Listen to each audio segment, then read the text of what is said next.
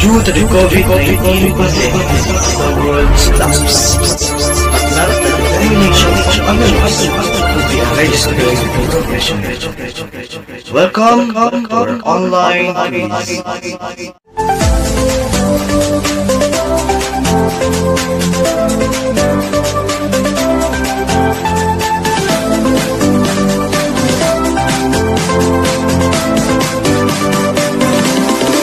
Hello nurses and hello top notchers, welcome again to my YouTube channel. So thank you for subscribing to my channel. So especially yung mga bago nag-subscribe, maraming salamat po. At sa mga hindi pa po nakakapag-subscribe, pakiclick na lang po ang ating subscribe button below.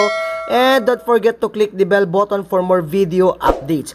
Okay, so ang ating pag-usapan po sa ngayon ay about sa ating nursing research. Okay, so ang nursing research ay isa sa mga kinakatakutan na content ng licensure exam kasi isa po ito sa mga pinakamahihirap na tanong na encounter ng mga nurses sa kanilang actual board exam.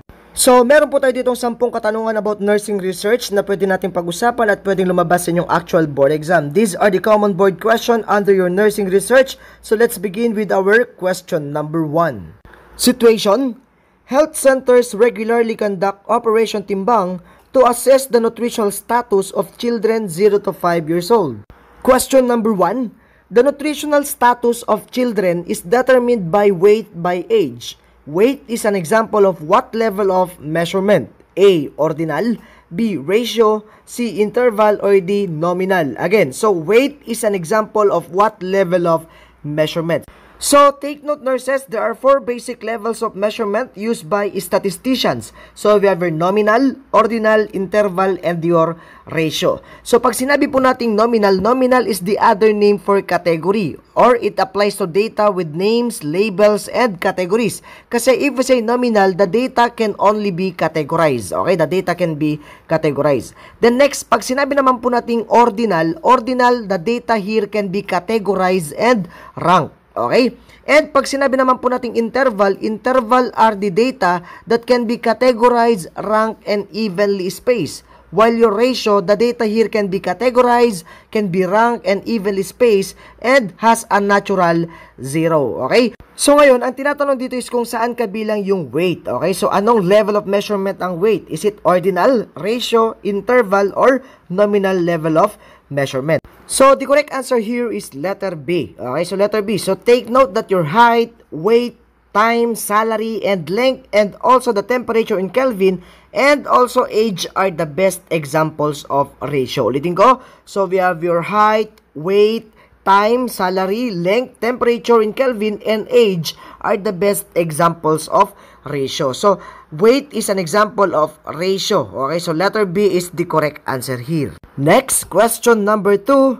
While age is of what level of measurement? A. Ratio, B. Interval, C. Ordinal, or D. Nominal. So, saan naman daw kabilang yung age natin? So, kakasabi lang po natin kanina that height, age, weight, and the temperature in Kelvin are examples or the best examples of your ratio level of measurement. So, the correct answer here is letter A. Ratio pa rin po pagdating kay age. So, take note nurses that age is technically and continuous and ratio. So, a person's age does, after all, have a meaningful 0 point from birth and is continuous if you measure it precisely enough.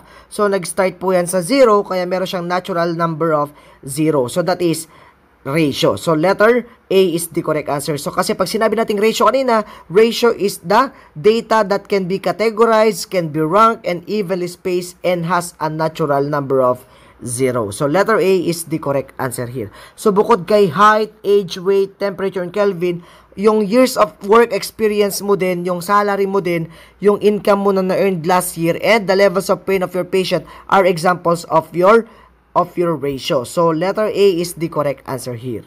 Next, question number 3. The sex of the children included in his study will be classified as male and female. This measurement is A. Interval, B. Ordinal, C. Ratio, or D. Nominal. So, alin po dito? Kasi may categorization po naganap, may male and female category. So, pag may categorization na nagaganap, that is an example of your nominal level of measurement. Kasi pag sinabi po nating nominal, the other name for nominal is category. Okay? So, it applies to data like your names, labels, and categories. So, pag sinabi natin gender or sex, male or female, that is an example of your nominal level of measurement. So, also with your marital status, kapag single ka ba, married ka ba, widow, okay, so blood type kung A, B, or O, and demographics. And also with your birthplace, your eye color, your race, political party, these are examples of your nominal level of measurement. So, pag may pagpipilian tayong category, that is an example of your nominal. Again, so, pati yung ating mga car brands, kung anong gusto mong mga brand ng mga sasakyan, ano ba? Yung hair color mo, yung religious preferences mo, and you have also your political orientation and your genotype, okay? So, these are examples of your nominal level of measurement. So, the correct answer here is letter D. Nominal po pagdating kay sex or gender. Male or female, that is your category, and that is a nominal level of measurement. Next, question number 4. The educational level of the parents is also recorded with the possible choices given as elementary level, elementary graduate, high school level, and high school graduate. The above set of choices is an example of what level of measurement? A. Ratio, B. Interval, C. Nominal, or D. Ordinal. So, the correct answer here in your question number 4 is letter D. Okay? So, educational level with the possible values of elementary level, elementary graduate, high school level, high school graduate, undergraduate degree, and graduate degree would be an ordinal variable. Other than educational level, we have also your socio-economic status and satisfaction level, which is also an ordinal level of measurement. Also with the language ability like the beginner, intermediate, and fluent. And also with the use of your Likert type questions, yung may mga very dissatisfied to very satisfied na sagot. Okay, so that is an ordinal level of measurement. Kasi pag sinabi nating ordinal level of measurement, the data here can be categorized and ranked. So the correct answer here is letter D. Next, question number 5. The mothers of children are also asked particularly on the child's health history. One of the questions, did your child experience episodes of diarrhea within the last 6 months? If yes, skip item number 4 and item number 5. This question item is referred to as A. Funnel question, B. Follow-up question, C. Contingency question, or D. Filter question. Okay, so keyword, meron tayo ditong ini-skip na item questions. So, ang tawag po natin dyan kapag meron po tayong ini-skip na item questions ay filter questions. So, letter D is the correct answer here. So, if we say filter questions are questions that screens out respondents who are not qualified to answer a second question. A question that determines if a contingency question is asked is called a filter, skip, or branching questions. So, kapag ang question naman ay limited lang sa subset of respondents for whom they are relevant are called contingency questions. So, the correct answer here is letter D. It is an example of your filter question. Next, question number 6. To collect data for her study, Nurse Karil interviews 6 patients who has experienced complication during pregnancy and after delivery. She interviews the patient 2 or 3 times until the point of saturation has been reached. To what does the term saturation in qualitative research refers to? A. Sample size, B. Data repetition, C. Subject exhaustion, or D. Researcher exhaustion. Okay?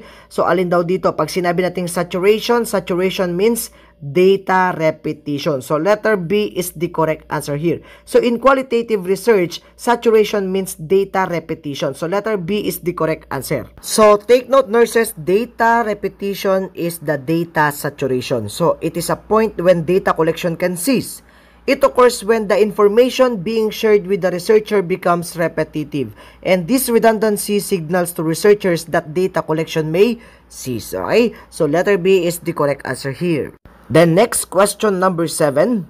Nurse Catalina plans to use method of data collection that use technical instruments to collect data about the client's physical, chemical, microbiological, and anatomical status. Which of the following is a method appropriate for the study? A. Psychological, B. Physiological, C. Instrumentation, or D. Pharmacological. Okay, so keyword in your number 7 is the physical, chemical, microbiological, and anatomical status of your client. So, the correct answer here in your question number 7 is letter B. It is a physiological method of data collection. So, physiological method are used as technical instrument to collect data about patients' physical, chemical, microbiological, or anatomical status. So, letter B is the correct answer here. Okay, so next question number 8.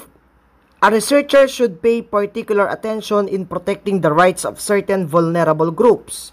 Which of the following is not considered vulnerable? Okay, so keyword, not considered as vulnerable. Okay, so ang hinahanap natin dito is a negative answer. So, hindi kabilang sa mga vulnerable groups natin. So, A, prisoners, B, children, C, mentally challenged person, or letter D, postpartum mother with normal delivery. So, alin po dito ang hindi considered as vulnerable? A, B, C, or D? So, the correct answer here is letter D, a postpartum mother with normal delivery. So, letter D is the correct answer kasi postpartum mother na po siya. So, mas vulnerable po yung pregnant compared sa ating postpartum mother. So, take note that person with diminished autonomy sometimes are regarded as vulnerable. So, such groups may include neonates, children and minors, individuals with cognitive disorders, prisoners, elderly, and illiterate English speaking, and also with the economically or educationally disadvantaged and pregnant women. So, the correct answer here is letter D. Okay, again, so ulitin ko, ang mga groups natin na considered as vulnerable ay yung mga neonates, children and minors, individuals with cognitive disorders, prisoners, elderly, yung mga illiterate sa English speaking, economically and educationally disadvantaged, and your pregnant mothers. So, the correct answer here is letter D. Next, question number 9. A process in phenomenology where the researcher takes into account his or her own beliefs and feelings and identify which he or she expects to discover and deliberately puts these ideas aside is called A, recursive abstraction, B, saturation, C, bracketing, or D, coding. Okay, so keyword in your question number 9, the researcher takes into account his or her own beliefs and feelings and deliberately puts these ideas aside. Okay, so sineset aside niya yung mga opinions and ideas niya and yung beliefs and feelings niya. So, anong tawag natin doon? So, the correct answer for question number 9 is letter C, bracketing. It is your bracketing. So, if we say bracketing, bracketing is the process of the researcher identifying and setting aside his or her own biases and any preconceived beliefs and opinions to describe the phenomena in a naive way. So, in descriptive phenomenological inquiries, bracketing is the process of identifying and holding in abeyance any preconceived beliefs and opinions about the phenomena under the study. So, pag sinabi naman po kasi nating recursive abstraction, that is one of the techniques of the qualitative research which is used to analyze the set of data. So, recursive abstraction finalizes and summarizes the data and give a conclusion that is several times summarized from the original data. And pag sinabi naman po natin coding, coding is the process of converting raw information or data into another form for analysis. So the correct answer here is bracketing. So letter C is the correct answer. Then last question number 10. In a study on the relationship between personality makeup and obesity, a coefficient of correlation of 0.8 would mean A, a high negative correlation, B, a moderate positive correlation, C, a high positive correlation, or D, a low positive correlation. Okay, so technique in your number 10, tingnan natin yung ating coefficient correlation. So 0.8 po siya. So wala po tayong nakikitang negative or positive symbol dyan. So, pag wala kang nakikitang negative or positive symbol, that is a positive, okay? Positive correlation po yan. So, ibig sabihin yan, positive 0.8 na po yan. So, a positive 0.8 would mean what? A, B, C, or D. So, take note, nurses, a correlation coefficient refers to a number between negative 1 and positive 1 and states how strong a correlation is. So, if the number is close to positive 1, then there is a positive correlation. But if the number is close to negative 1, then there is a negative correlation. And if the number is close to 0, 0 means variables are not related or uncorrelated po sila. So, here in your number 10, the correct answer here is letter C. Kasi yung 0.8 natin, malapit na po yun sa positive 1. So, that is a positive correlation po yan. Kasi, pag sinabi nating positive 1 correlation, that is a perfect positive correlation. Whereas, kapag ito ay 0.8, that is a high positive correlation. So, pag hindi mo makita yung word na high, that is also known as the strong positive correlation. The next, kapag ito naman ay positive 0.5, that is a moderate positive correlation. And kapag ito ay positive 0.3, that is low positive correlation. So, below 0.5, that is a low positive correlation na. And kapag positive 0.1, that is very low. Okay? Very low positive correlation. And 0 is no correlation. Then, kapag meron ka nakitang symbol na negative, negative 0.1, that is the very low negative correlation or the very weak. Yung low pwedeng gamitin na weak. Okay? Very low or very weak negative correlation. Then, kapag 0.3, that is low negative correlation or a weak negative correlation. So, take note, lumalabas din po yan sa board exam, yung 0.3. So, tandaan nyo, kapag 0.3 ang nilabas, that is a low negative correlation. And, kapag ito ay 0.5 negative, that is moderate negative correlation.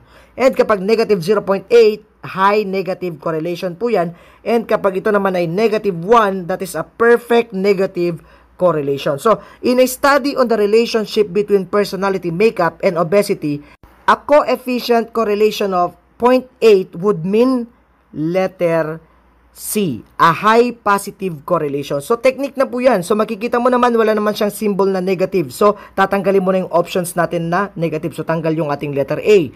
Kasi pag sinabi nating high negative correlation, ang high negative correlation natin ay yung negative 0.8.